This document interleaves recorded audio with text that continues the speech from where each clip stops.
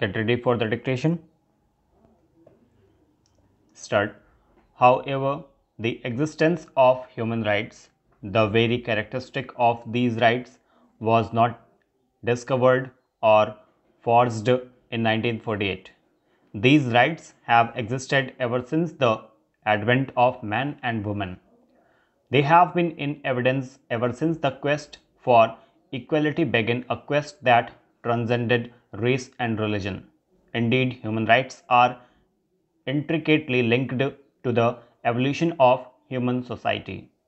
The sages of ancient India realized the importance of human election to the state assemblies and every election, even to the local self-governing bodies, brings us face to face with the serious shortcomings in our electoral system. These shortcomings are not confined to the time and process of elections. They have a direct bearing on governance and on the functioning of the elected bodies. If we take the accumulated experience of governance at various levels and of the functioning of our elected bodies in the past few decades, we see how the infirmities in our electoral system have greatly weakened Indian democracy.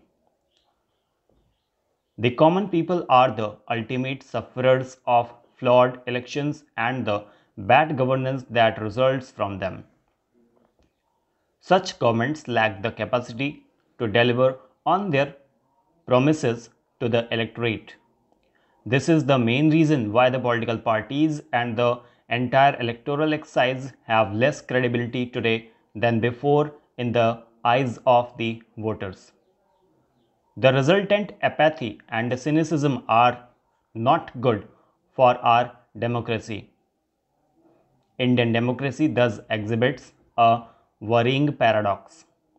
On the one hand, we take legitimate pride in the fact that India is the world's largest democracy and that its preservation is our greatest achievement since independence. It is also true that at no time does the vibrancy of Indian democracy become more manifest than during elections. Yet, on the other hand, it is the main weaknesses in our electoral system that have impaired our democracy the most. Removal of this paradox is the greatest task before us as we get ready to face the challenges and opportunities of the 21st century. Electoral reforms, therefore, must become a matter of high priority for the entire country and especially the political class. The national agenda for governance, which my party and our alliance partners have jointly adopted as the basis for our government, has clearly stated our commitment to implement electoral reforms. Personally speaking, this has been my area of concern for a very long time now.